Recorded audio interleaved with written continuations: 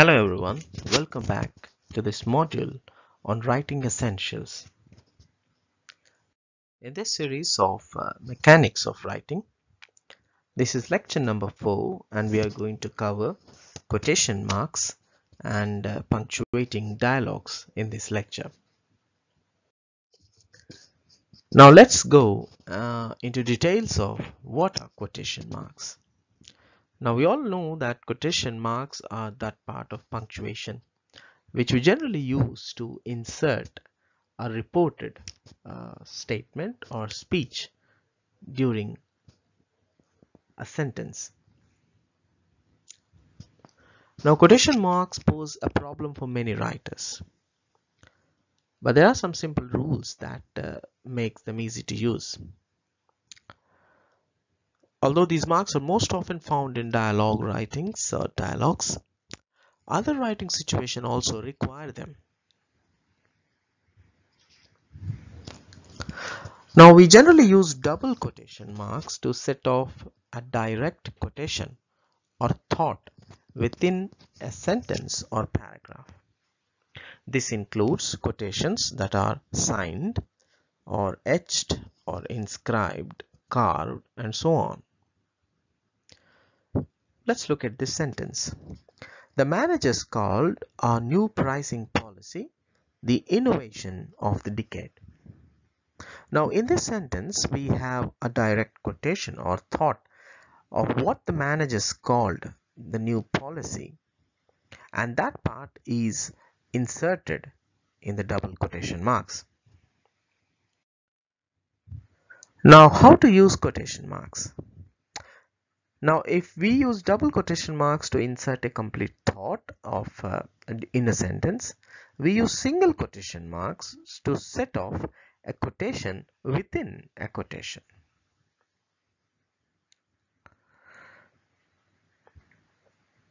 For example, Beth could not make it. She told me, "I'll catch up with you later," said Grace. Now, in this sentence, it's like Grace is saying that Beth couldn't make it, and she's also inserting what Beth actually said. She's quoting what Beth actually said. So we have here a situation where a quotation is inside another quotation. So now we all know that to mark a quotation we use double quotation marks, but to set off a quotation within a quotation we use single quotation marks. The sales manager said, "The attitude of my most successful salesman is no job is too big or small."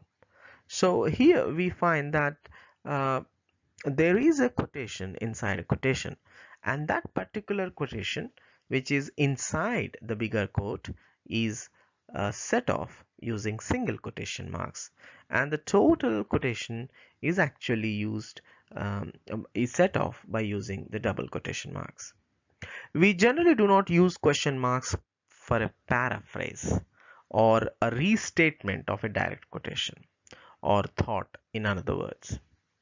For example, the teacher said, "Turn your papers in at the end of the class." Now here we find a direct quotation. Turn your papers in at the end of class. Now to mention this direct quotation we use quotation marks. But if the same thing is said in the form of a paraphrase or a restatement, it could be something like this. The teacher said to turn our papers in at the end of class. It's something like a reported speech. Now here what we find is, in this indirect speech or a paraphrase, we do not use quotation marks. So quotation marks are only used to indicate a direct quotation. In other words, only to talk about the direct speech. Now, how do we use quotation marks inside dialogues? Now, this is something very essential for us to understand. Look at these sentences. "I'm really hungry. I want something to eat," said Harry. Nina answered, "I'm hungry, but I don't have any cash. Do you have some?" "Now, what is this?" Harry asked. "You're the one with the manager's job." Yes, Nina said, but credit cards are all I ever carry. Now here we find that there are some dialogues, and of course dialogues need to have quotation marks. Now let's look at these dialogues. In the first dialogue, what we find is there is a direct quote by Harry. There are two parts in each dialogue. One is the quotation, and then we have this mm, the end part where we say that it's something like um, a tag which mentions who said it, and that tag sometimes is at the end of the quote, sometimes it's at the beginning of the quote, like in the second sentence where Nina answered, I'm hungry but I don't have any cash, do you have some? Now the tag can be at the end of the quote or it can be at the beginning of the quote, and in case of the last two sentences we find that the tag is actually in the middle of the quote. So how should we actually go about using the quotation marks inside dialogues? Now, correctly punctuating dialogue means understanding how to use quotation marks and commas and also end marks, that is full stop, exclamation mark and question mark. Now let us take a close look at the sentences. Now these are some samples of the basic dialogue structures. Now in each dialogue, as we have already mentioned, the words quoted are called quotations and the words which are explaining who said the quotes are called tags. Now in the four sentences written, we have tried to highlight the tags in bold. So now when we look at these four dialogues, what we observe is we have quotation marks, we have end punctuation marks like full stop, exclamation or question mark, and we also find that there are a lot of commas too. So where we should use comma, where should we use question mark, and when should we use the full stop along with the quotation marks is something we need to learn. Let's look at the first case. Observe these sentences. I'm really tired of driving. Let's find a hotel, said Arun. I'm really tired of driving. Do you want to find a hotel? Asked Arun. I'm really tired of driving. Wait, there's a holiday inn, exclaimed Arun. Now, there is a peculiar case in all of these dialogues. The first thing is the tags are at the end of the dialogue. And the second thing is you find a statement, then you find a question, and you also find an exclamation mark. So this is one case where the tag follows the quotation. And the quotation is a sentence normally ending with a full stop. But because the full stop will come at the end of the total quote, that is even after the tag, we don't use a full stop at the end of a quote. Instead, we use a comma. And if the quotation is a sentence normally ending with a question mark or an exclamation mark, then we insert the question mark or the exclamation mark inside the double quotations.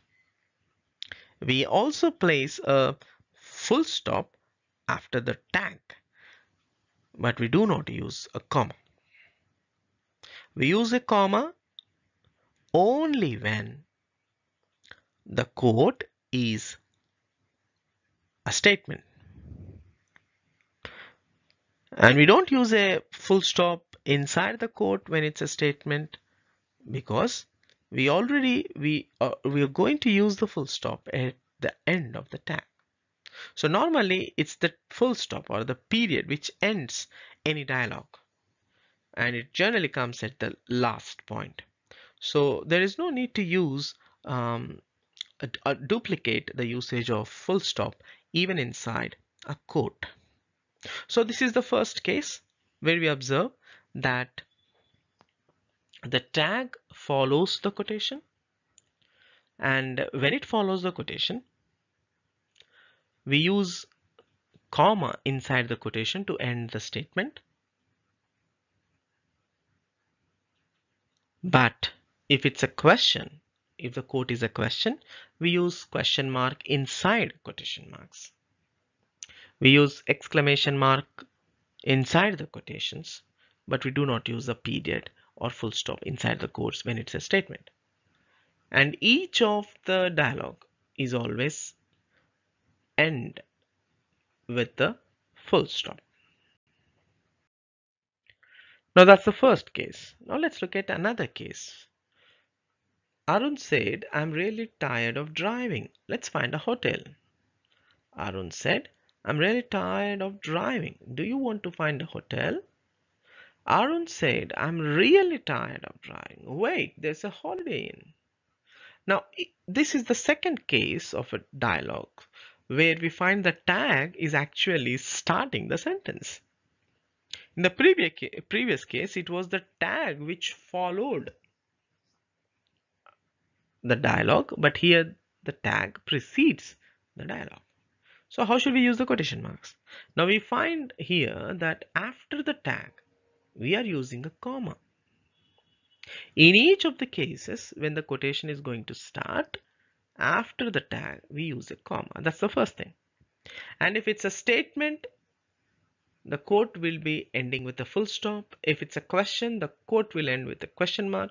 If it's an exclamation mark, the quote will end with an exclamation mark. And all of the three will be inside the double quotation marks. So when the tag comes before the quotation, we place a comma after the tag. We put quotation marks around the quoted words. We capitalize the first word of the quotation and punctuate the sentence as we normally would do it.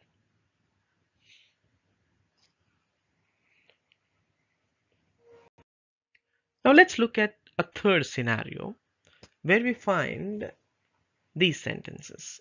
I'm really tired of driving, said Arun. Let's find a hotel. I'm really tired of driving, said Arun. Do you want to find a hotel? I'm really tired of driving, said Arun. Wait, a Holiday Inn. Now here we find that there are two the full dialogue is actually intercepted or inserted with the tag. So the tag is actually coming inside of the dialogue. It is interrupting the quotation.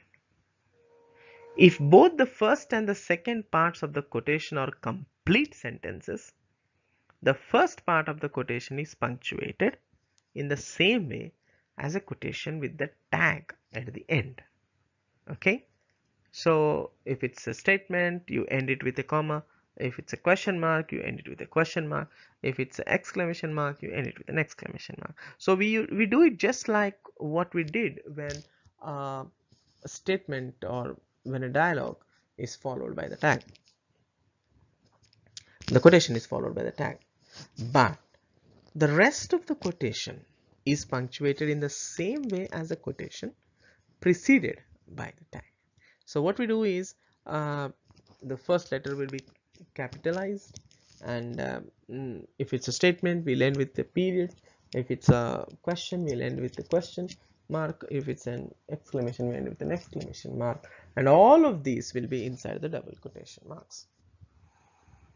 So these are the three scenarios where we find in especially quotation marks, concerning quotation marks when we are punctuating dialogues.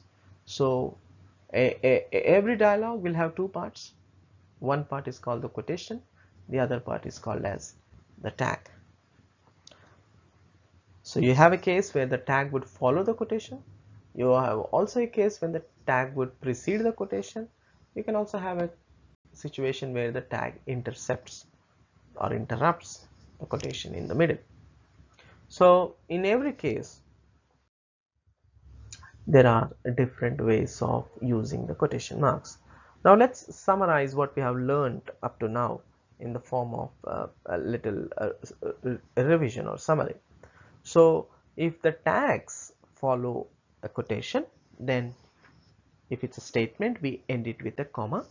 If it's a question, we end it with a question mark. And if it's an exclamation, we end it with an exclamation. If the tags precede a quotation, then the tag will always be followed by a comma, and the remaining part of the quotation we would write it generally as we would do in normal sense. That is, if it's a statement, we end with a period. If it's a question mark, with a question mark. If it's an exclamation, with an exclamation, and all of them are put inside the double quotation marks. And there can be a third situation where the tags could be interrupting a one sentence quotation. If the tags are interrupting a one sentence quotation, the first part will be treated as the case where the quotation is followed by the tag.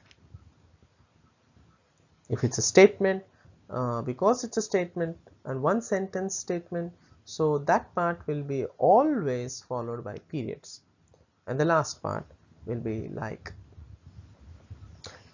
if it's a statement, a period will end it. If it's a question mark, a question mark will end it, and if it's an exclamation mark would end it. But if that the tag comes between two sentences of a quotation, then the first sentence would be treated as if the case 1 where the quote is followed by the tag, and the next sentence will be treated as the second case where the quote is preceded by the tag. So that is what will follow while punctuating dialogues. Now, quotation marks do have some other uses. For example, we use quotation mark to set off nicknames and words used as slang. Christy was dubbed Speed Demon by her teammates. Now that's a nickname for Christy, and that is what we write in quotation marks. All the kids said the new CD was really bad. Now the bad is like a slang, or it's a nickname given by the kids. So that is inserted between the double quotes. We also use quotation marks to indicate irony or raised eyebrows in a sense. So because quotation marks can indicate irony, we need to avoid overusing quotation marks in this way. My yearly evaluation involved a 3-minute conversation with the boss. Now, because there is an irony here, because yearly evaluation was just done in 3 minutes of conversation. So that's why the writer has put evaluation under or inside quotes or quotation marks, because that's to emphasize the irony. That consultant offered no advice or counsel. A consultant is generally a person who is required to offer advice or counsel, but if somebody is not doing that, then that's a big irony. Their idea of a good time is doing laundry. Now, probably good times are something which we generally use for enjoyment, but if good time is something we do laundry, then there's an irony. So here what we find is those words or phrases which indicate irony are put inside quotation marks. That's one another use of quotation. We use quotation marks to set off titles of certain items. Of course, some titles would be italicized and some would be enclosed in quotation marks. Now let's try to understand the differences between using quotation marks and also italicizing something. Now we generally enclose the name of a short story or a chapter of a book inside quotes, quotation marks. But when we write the title of a book, we italicize it. The name of a TV program or a title of a poem would be enclosed in quotation marks. But similarly, when we come to the names of movie, they are generally italicized. Or title of a collection of poetry or epic poems, okay, that collections are italicized. But names of programs, TV programs, or poems are generally enclosed in quotes. The headline of an article or title of a report are generally enclosed in quotes. Even the title of a song is generally put inside quotation marks. But the name of a magazine or a newspaper or a title of a musical or a long musical composition is generally italicized. So that's the difference. We write the name of a ship or plane or train, etc. by italicizing it. So there are some differences when we write something.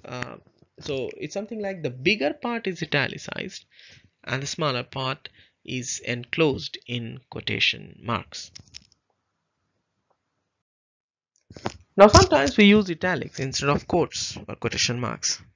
Now italics are also used when referring to words as words or for emphasis. For example, the word food always brought a smile to his face. Now the word food is italicized here to show that it is emphasized. I have never seen anyone so fond of music. Now to italicize never is to show emphasis.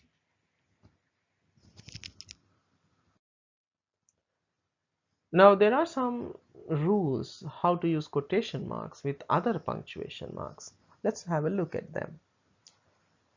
Now question marks, exclamation marks and dashes go inside quotation marks if they are part of a quotation. So if a sentence or if a quotation has question marks or exclamation marks and dashes, they are always inside quotation marks. If they are not, we place them outside the quotation marks. If they are not part of a quotation, they are placed outside. The dentist said, can you feel sensitivity in this area? Now that's a question, and because it's a part of the quotation, we put the question mark inside the quotation marks. Did you watch last week's Lost? Now here Lost is a TV program, let's imagine, and then because it's a TV program and it's put in quotation marks, and we use the question mark outside because it's not part of the quotation. I wish I had never heard of Calvin. Stopped suddenly as Kelly entered the room. Now here, uh, I wish I had never heard of dash is something like it's a part of the quotation. That's why even dash is put inside quotation marks. My favorite song will always be The Rose.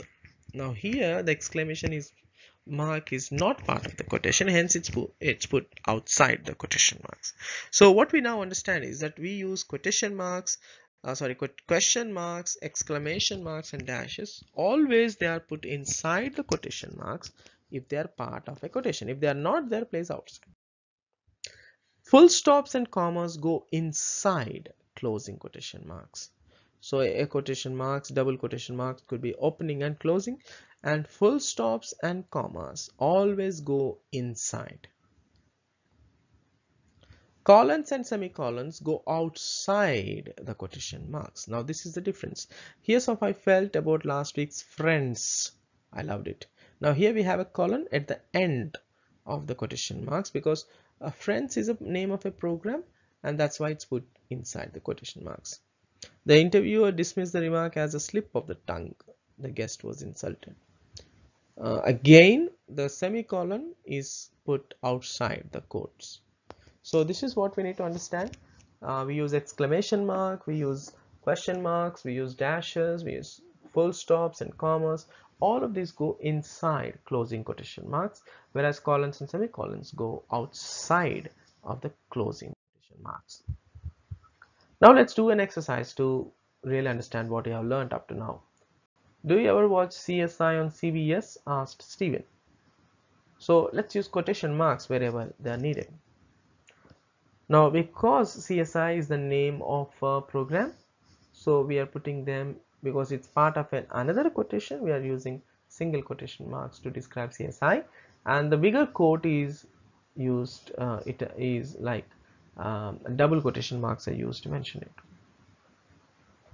Because it's a question, the question mark goes inside the quotation marks. Which one of you called me a cowardly excuse for a soldier?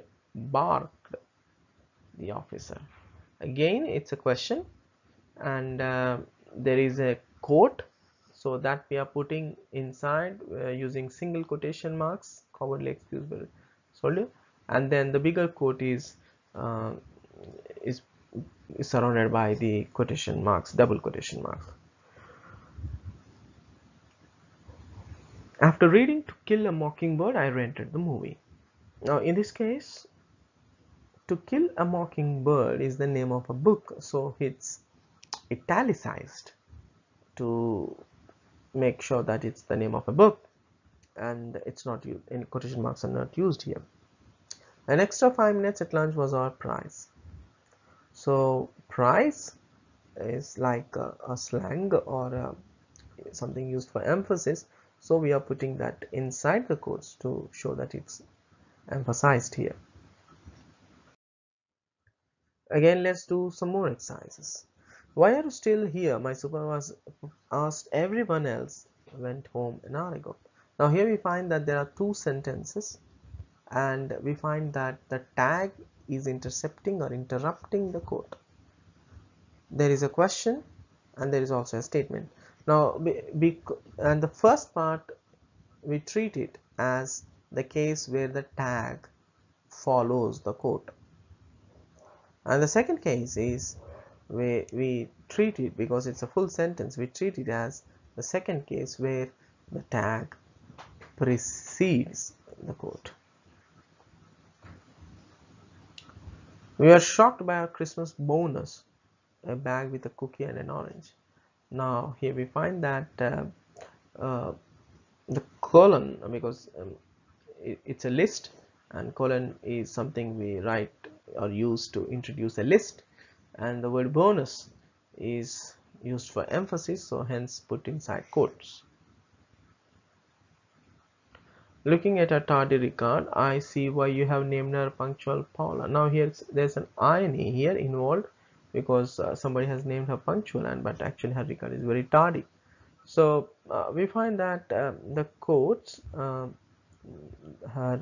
name given to Paula is actually put inside the quotation marks, and it's talking some about an irony here, and because it's the end part, we also use the full stop inside the quotation marks.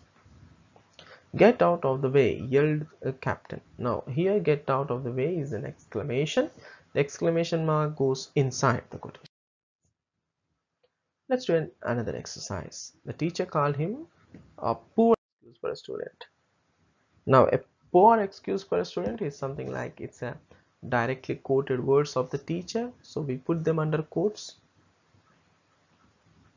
and the full stop goes inside the quotation marks. If you shovel the dry, mom said I'll make hot chocolate. Now here like the exact words in a conversation are enclosed, and because they are again quotes, so the first part is used treated as, it's a part of one big sentence. The first part is treated as a quotation followed by the tag. The short story was entitled The Telltale Heart. Now here the Telltale Heart is like the title of a short story, hence it's put inside the quotation marks. The hinges are defective, said Josh. Let's remove them. Now here we find two different sentences, and the first one is a quote followed by a tag. The second one is like a quote. Now we saw Fear Factor last night. Fear Factor is the name of a TV show, hence it's like put inside quotation marks. So let's sum up what we have learned up to now. So we use double quotation marks to set off a direct quotation or thought within a sentence or paragraph. We do not use quotation marks for a paraphrase or a restatement of a direct quotation or thought. In other words, even when we say something in other words, we do not use quotation marks. We use single quotation marks to set off a quotation within a quotation. Correctly punctuating dialogue means understanding how to use quotation marks, commas, and end marks. And we have discussed that in very detail, looking at some examples. Now, how does quotation marks relate with other punctuation marks? Periods and commas, exclamation marks, and question marks, they all go inside quotation marks. Colons and semicolons, they generally go outside the closing quotation marks.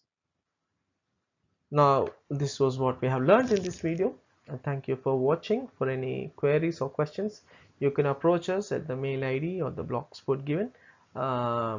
You can also call us the number given. Thank you for watching. Have a good day.